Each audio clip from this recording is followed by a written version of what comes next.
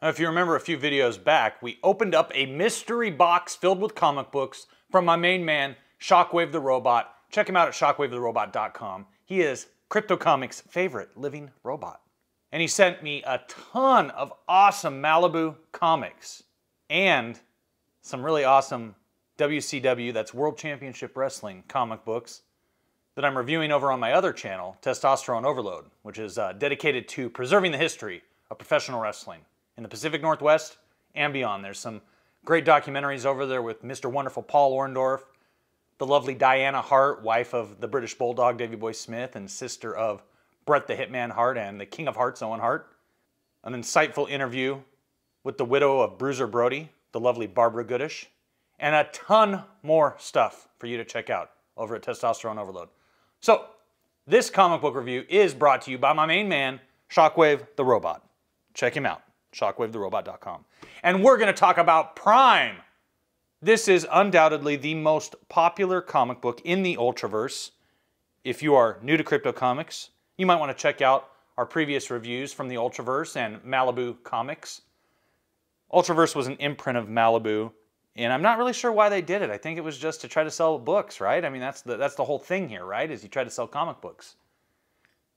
And what I really appreciate is Malibu was not big into trying to rip people off with, 50-issue crossover events that spanned through their entire universe. I find that stuff to be, cheap, tawdry trash. But Prime here is, without a doubt, the most memorable character to come out of Malibu Comics. People still talk about Prime today. People still like him. And this first issue, it was excellent. It was excellent. Let's just get right into it. Prime Time. Written by Len Strazewski and Gerard Jones. Art by Norm Breyfogle. Now, if you've been around crypto comics for a while, you know that Gerard Jones is the writer of the Solitaire 12-issue maxi series from the Ultraverse, which I really, really enjoyed. You can check out those reviews. And he wrote a lot of different Ultraverse titles. And this one he teamed up with Len to make it happen, and it's solid. Who are you? What are you? I'm Prime, you pervert. And Prime is going to make you pay. Wow. Prime was created by Bob Jacobs, Gerard Jones, and Len Strazewski. There was no warning. I heard what sounded like an explosion overhead. I looked up, saw the hole in the ceiling, and before I could yell, he was on me. Admit it, Coach Meyer. I know what you did. I know what you did to these girls. I don't know what you're talking about. Kelly, come on. Oh, we got to get out of here. No, he's talking about us. Whap! Don't lie to me. It was just a slap, but it cost me 3 teeth and flattened my nose over half my face. I don't think he knew his own strength. I saw you, Coach Meyer. I saw you on the basketball court in 5th period, touching those girls. How did he know? How did he know? Oh, God, he saw that? Get away from me. Get away from me. I don't think. I just attacked. When he flinched, I thought maybe I'd found his weak spot. I didn't think so after my ankle snapped. Crack. I didn't know if the creep was playing with me or he didn't know what he could take.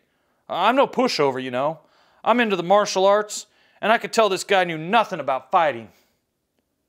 I won't leave here until I got your confession, Coach Meyer. I protect the innocent and expose the guilty. That is the Prime Directive. I didn't touch anybody. But I couldn't hurt him, even when I kicked him in the... Hey, watch where you're... Look at that. Snap. Oh, jeez, your arm. I didn't mean to break it. Oh my God, Kelly, run, he's going to kill us. No, he deserved this for what he did to you.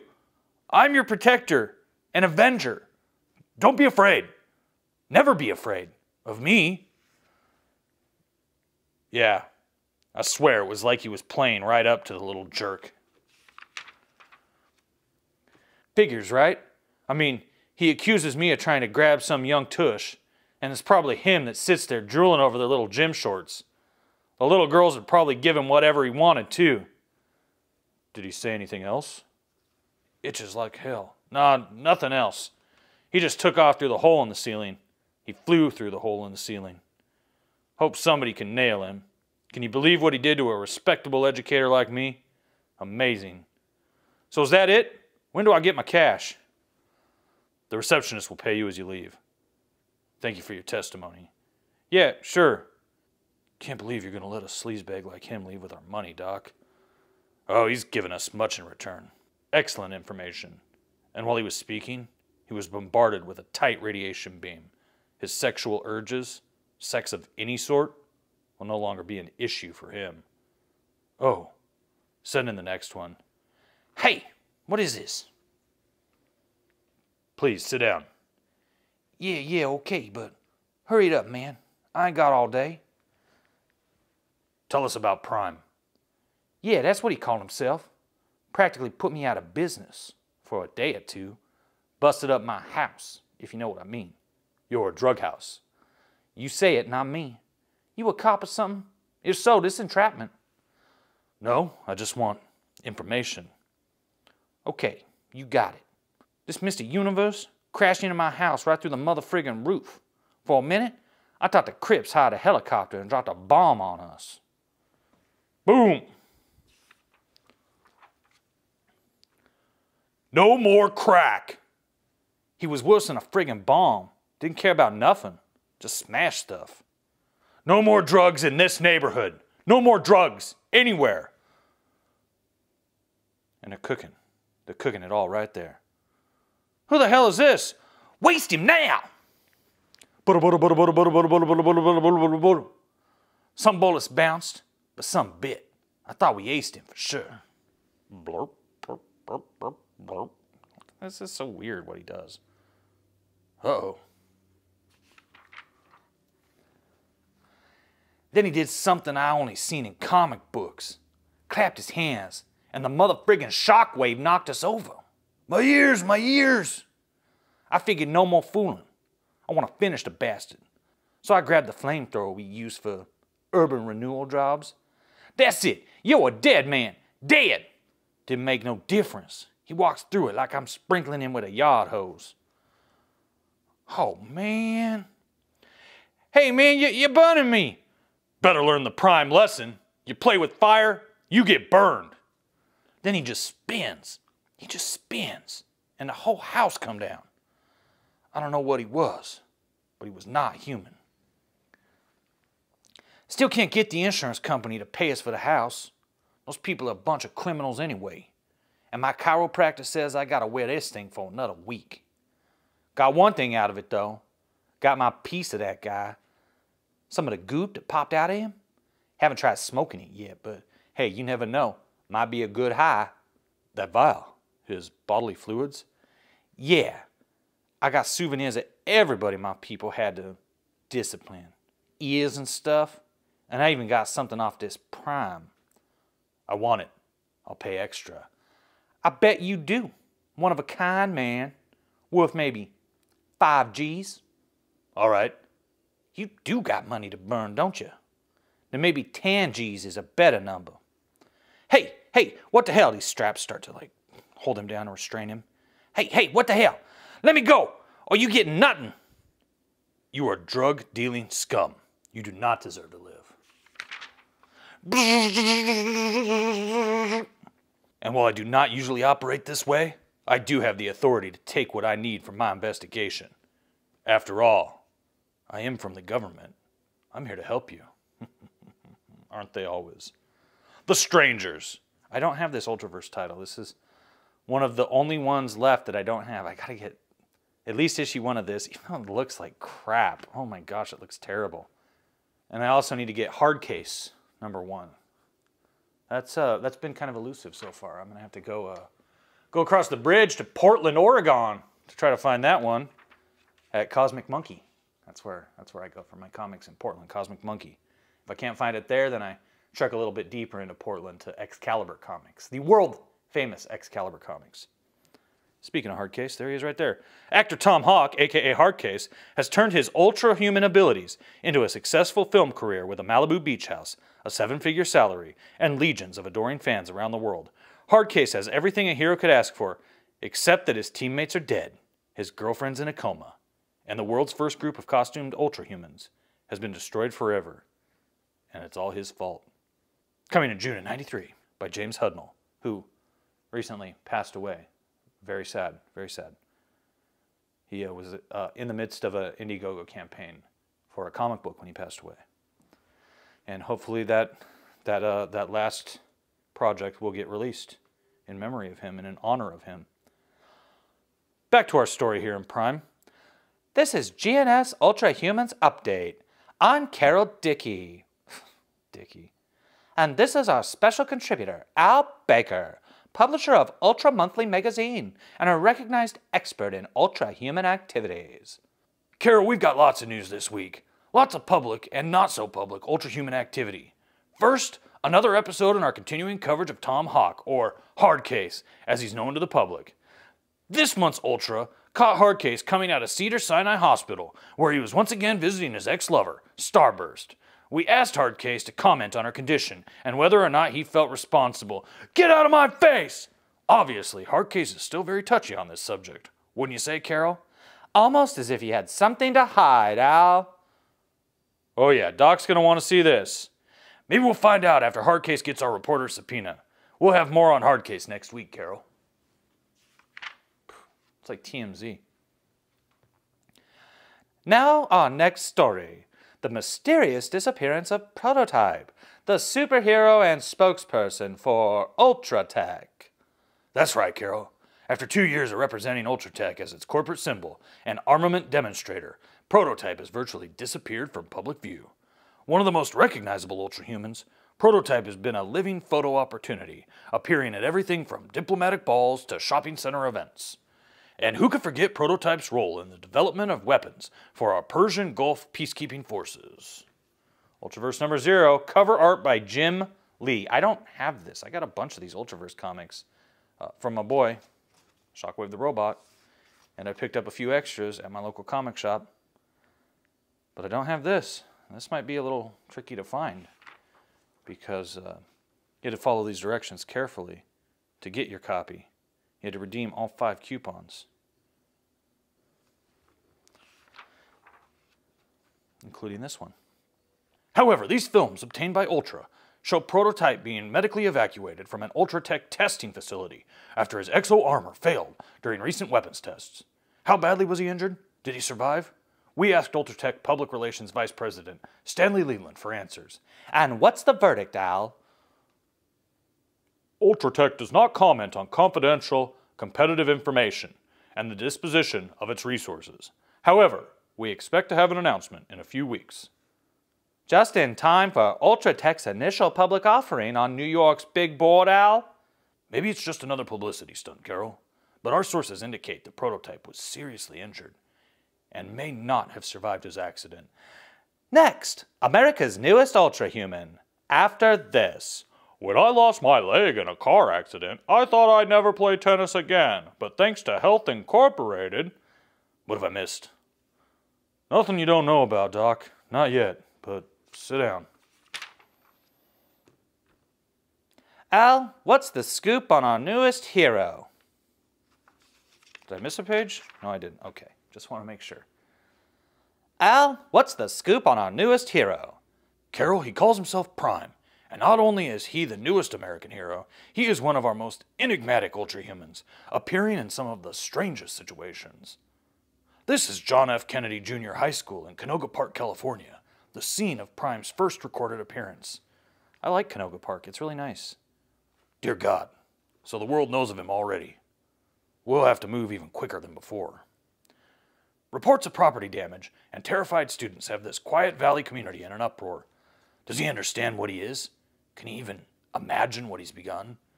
He's already showing signs of instability. How much longer before?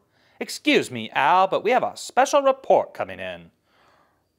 Prime has been sighted entering Somalia, nearing the rebel-held relief station at Baigani. It sounds like he's no longer just a Southern California issue. Somalia? 10,000 miles from home? Then he doesn't know. He hasn't guessed. Whoosh! Flies over the United Nations like they're going to do anything. Gentlemen, I came as soon as I could, after I heard on the news about those terrorists blocking food supplies. Who are you? I'm Prime, gentlemen. Follow me, and consider those starving people saved. What? I said follow me. There's nothing those terrorists can do. Dude, he is on the gas big time, bro. Big time, man. Oh, and he gets shot. See, these are the terrorists, just so you know. This isn't the the UN military. Is that the best you can do? Take a look at my best. Get down, get down. Slap. Grabs this grenade. Boom. It's melting, though. Now, anybody else want to play? Okay, gentlemen, nothing's gonna... What? Oh God, I'm melting. I'm made of pus. What is happening? I'm like a giant zit that's about to explode on a teenager's face. Let's roll! Hey, we don't know who you are, but... Hey! We just wanted to thank you. You're welcome, UN. Another American taking care of the trash where you can't. No, just a little further, just a little crash. Protectors? Yeah, right. This is awesome. He's turning into Clayface from DC Comics. No, he's not. No, he's not. What's going on in here? What is this? What is this? I love this panel right here. Is especially awesome. It's a little kid trying to punch his way out of the giant, goopy Prime body. I don't know how else to describe it other than a giant, goopy... What, did Mark Summers just get you on Double Dare, kid? What happened here? You can't do that on television. Oh, look, and just leaves this rotting husk, this melted, gooey carcass. It reminds me of Emil when he got hit by the car in RoboCop and just exploded into goopy nothingness. Puke. Next issue, Inside Prime. Get it? Inside Prime? I get it. Oh, geez. Dinosaurs for hire. Why? I should have had my own licensing deal. I hate dinosaurs. We're back, and in full color to boot. Oh, boy. I'm excited for that one. Raver.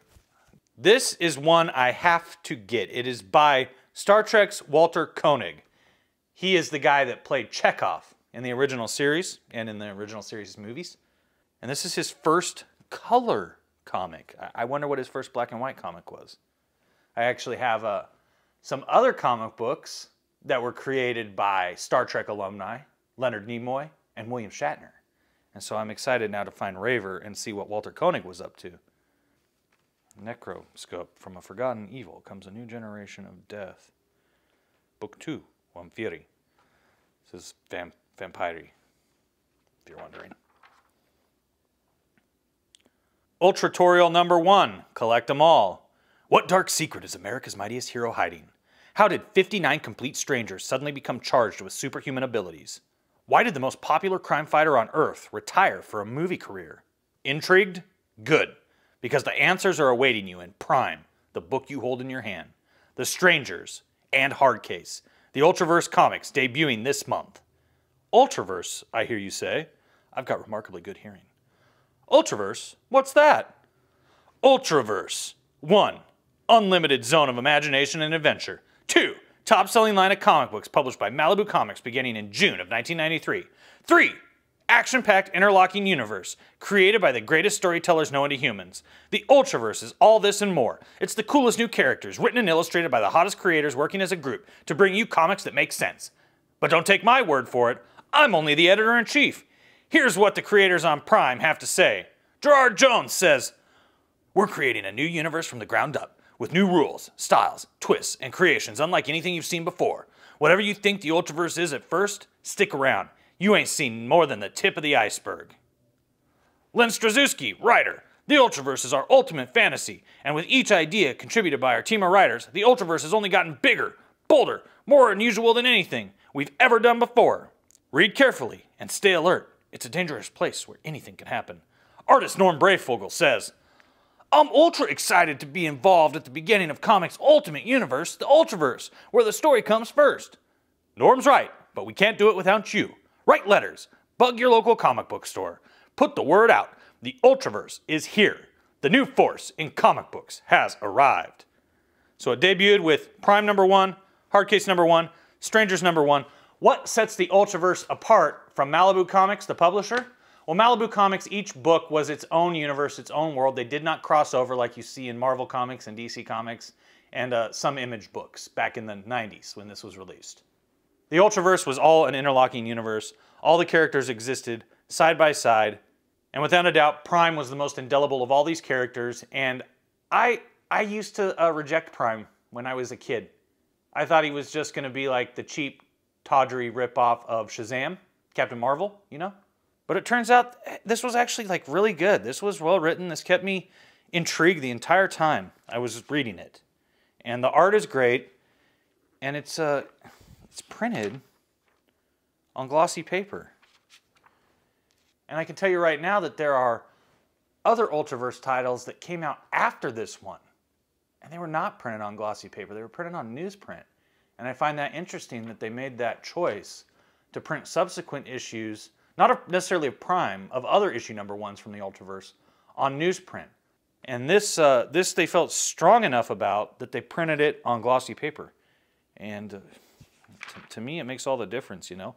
Occasionally, I find a book on newsprint that belongs on newsprint because of the story itself. It's more intriguing to see it on newsprint. It also is great on glossy. Like, a good example is the Lone Wolf book, Lone Wolf issue #1 by Doug Garrett, which you can pick that up right now on Indiegogo. We're doing the Legends of the Lone Wolf anthology book, a massive 80-page anthology for $20, but for an extra $5, you can either get the first printing of Lone Wolf #1, or you can get this really cool aged variant edition, which is printed on it's still color, but it's printed on an aged newsprint, which really kind of lends itself in an interesting way to that particular story. Now, I wouldn't recommend that for something like Prime. That wouldn't make any sense. But newsprint does have its place in this day and age, especially with the technological capabilities and advancements in printing. Like, I am shocked at how good newsprint looks today compared to when I was a kid reading comics before glossy became the norm. Yeah, but anyways, if you want to check that out, you can go to Indiegogo and just search for Legends of the Lone Wolf. There's a massive 38-page story in there, written by yours truly. And I have a lot more comics planned as we get into summer and then even into the fall. So stick around here at Crypto Comics, where we explore the past and let it influence the future as we make our own comics. I think I'm going to come back tomorrow with another Ultraverse title to share with all you beautiful people in Webtown. So please hit that thumbs up. Don't be afraid to hit that ding dong for notifications. And I'm going to see you tomorrow, right here on Crypto Comics.